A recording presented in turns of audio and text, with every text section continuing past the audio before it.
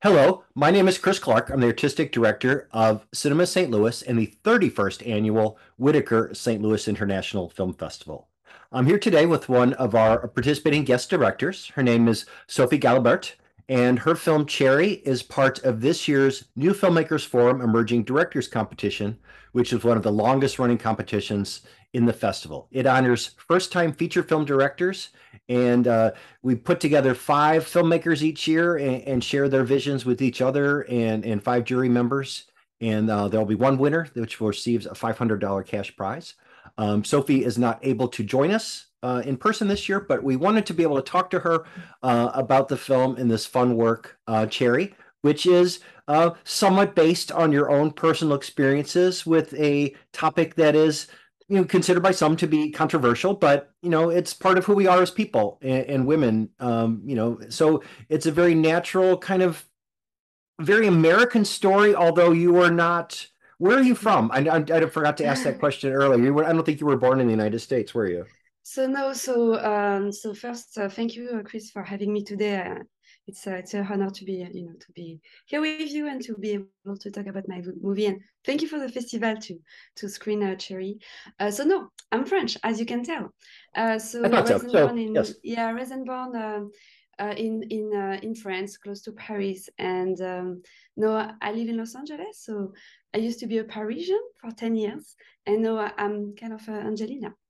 And you move around the planet, working with different festivals, and you're always kind of going somewhere, and you're about to take another trip somewhere else. So you're living the great life as the filmmaker, and you've made other films yourself. This is your first feature, and sort of based on yourself. So what inspired you to tell this particular tale that is both personal and a very specific topic?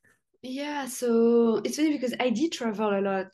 Like when I was younger, I did like this all around the world trip, and actually, I crossed from Miami to LA with a car. So I saw a lot. I met a lot of people, and when I moved to LA 6 years ago, I wanted to start from fresh, from scratch. So I kind of put aside all the story I was working on, and I thought that I wanted to write a story for my first feature that would be really compelling and personal. And so I did a little bit of introspection actually, and I thought, okay, what are the most important thing that happened to me, or the most challenging, or something that really pushed me out of my my I don't know, not my zone of comfort, but really challenged me. And I realized that I had an abortion when I was 25, and I never talk about that like to anyone. And I was like, maybe that's the perfect story to tell, because why woman doesn't talk about that? Why so is it, I mean, some women talk about that, but why is it so taboo? And why is it, like you say, so controversial when actually it happened like every day? And despite the fact that it's legal or not, it's happened, and it will continue to happen, because it did happen like since the beginning of humanity. So I thought that was the perfect story to tell, because I never I never shared that story. And I thought that finding the courage, like the strength to put this story in image, I hope will help other women also to share their own story, whatever it is actually. And actually, even before making this movie, it did happen when I was pitching my story to friends or to women that I met, because I was suddenly, telling something very personal. They suddenly also opened their heart, and they was telling me, and they were sharing me little story that sometimes they never share with anyone. So it really like actually inspired me and helped me to keep making this movie, because I saw right away that it will definitely support women, and help just open a conversation at least. One thing that I really admired about it was its efficiency in storytelling. It was a broad, sprawling tale, and Cherry wanders all over Los Angeles, talking to people and trying to find, the answer she needs. Um, but there weren't no special effects, and you didn't have a lot of extra lighting, and you just sort of made, a bunch of long sections kind of work together, and it was during quarantine, and apparently there were fires in the hills, and you had many, many challenges, but how did you get to putting it down into this crunched 24-hour kind of mini odyssey to put it all together because it wound up being so charming and it worked together so smoothly. But you had to lift a lot of big blocks to get what do you not include and what do you include to make it all fit together in that little Mm. burst. How did you get there? So I think away from the first line when I was writing, I thought about I may have to make this movie with nothing. So you need to be smart. So I think that was part of my screenwriting, storytelling. I knew that I wanted a very simple story with as least element as possible, not too less. But I was like, okay, you have to. This movie need to take place in one location. So to say, like East Los Angeles, where I live. It will follow only one character and it will only resolve one answer, right? So I try to have really just a few elements to start. And the idea of shooting that in long shot was also here from the beginning because I wanted, to have this emergency, like this urgency, and to be with someone with a character, to follow a character in real time really give you like this feeling that we are with her and we discover and we experience things at the same time than her, like. So we thought that it will be a great way to have this sense of pressure, and she have only 24 hours to make this decision, and at the end of the day it's almost like a portrait of this character. So there's not a lot of thing happening, right? It's not like a superhero where there's a bunch of action and explosion, but yeah, it's more about who she is and how she gonna grow up, and of course what decision she gonna make, but how she gonna grow and find herself in the way to making this decision. um so yeah, I think I wanted to make a movie simple because I like simple story. I think I mean, I also like to watch movie very complex, but in my case, I thought that starting from my first feature, a very simple personal story was maybe a good way to start. But And it was very challenging. Like you say, we shot in one shot sequence during the pandemic. We had wildfire. There was a heat wave. We lost oh no. an actor. Like it was very challenging in the making, in the process making, in the actually making the movie. It was quite hard. We didn't have a lot of money, so I was glad that at least was working with very little elements. I liked all the little quirky elements. Like she had, very colorful uh baby doll kind of little outfits, and I liked the connective tissue that was the roller skates that sort of had her zooming along, and you just kind of kept the story, instead of in a car or walking somewhere. It was different, and it helped us, in our minds, kind of roll around with her. And Alex, the young woman who plays Cherry.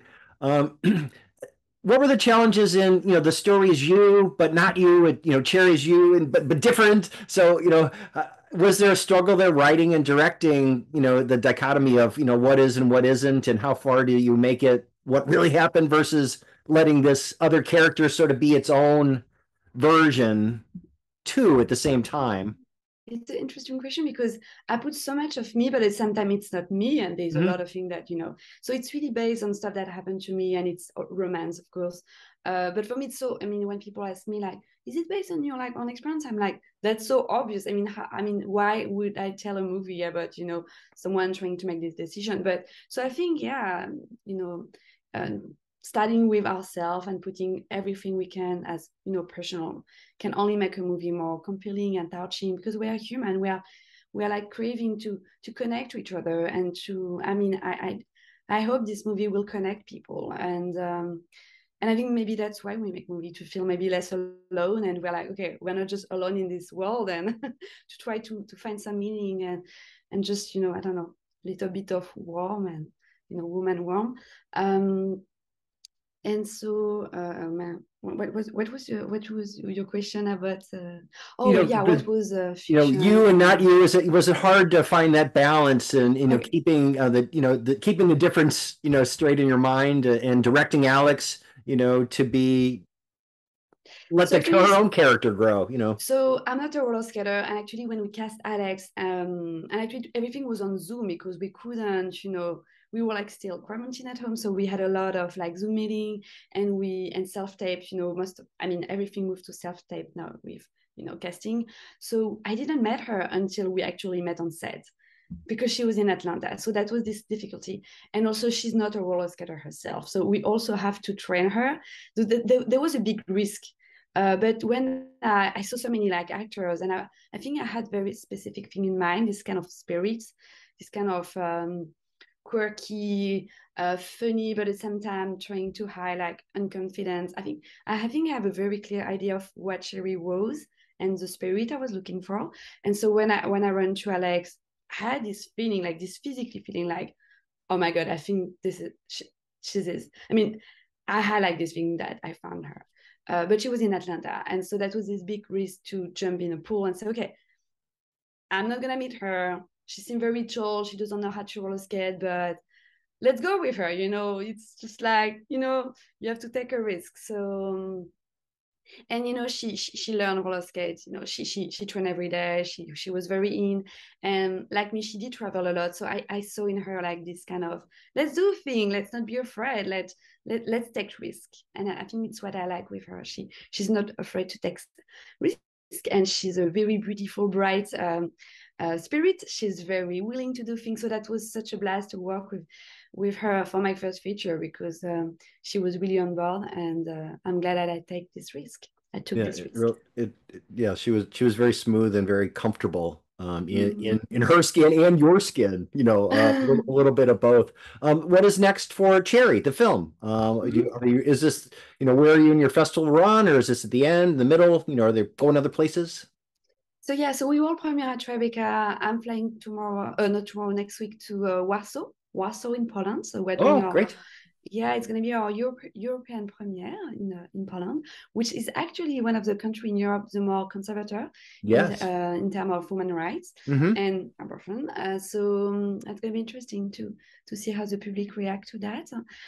Then we are going to Cambridge and Stockholm for the European Festival Circus. And in November, we're going to be in Goa, in India, for our Indian premiere. So yeah, very excited to see how the Indian audience will react to that, because LA is so far away from Goa. It's too warm. So yeah, it's funny because, as you say, I'm French and it's an American movie. So it's interesting to travel with that. I don't know, because at the end of the day, we are all human, and we, as women, we may encounter the same difficulty in our life, the same challenge, and I think that connects us. I think, Yeah, it's a very international story at the base root of it all. The same situation could be anywhere. But yeah, Cherry and just happened and, to and be it's, that, manic pixie dream girl living in Los Angeles. That's just who that character was. She yeah. could have been anywhere. What's next for you? Are you writing? Do you have other features in the works or more shorts? Uh, So yeah, I'm trying to find time to write my next feature.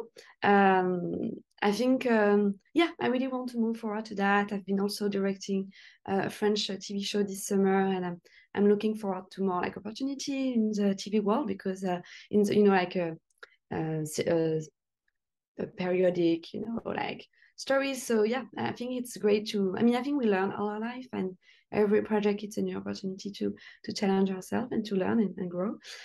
So yeah, I'm looking for also just to direct materials that I didn't write, because carrying a movie, it's so difficult and long and hectic. So yeah, directing someone else, script. I would love to, just come on board, find project that I can see myself in, and also yeah, be attached to project, Great. other project. I think that's a good place for us to stop. It's about all the time we have, Mm. but it was, I'm very charmed by Cherry and Thank now you. also by you, now that we've met. So please keep in touch with us, as you produce other things. You're one of us now, and we like your storytelling. We'd love to see more in the future. I will definitely. Thanks very Thank you. much. And this has been Sophie Galibert, and her film Cherry was part of this year's St. Louis International Film Festival. Thank you, Chris. Thank you.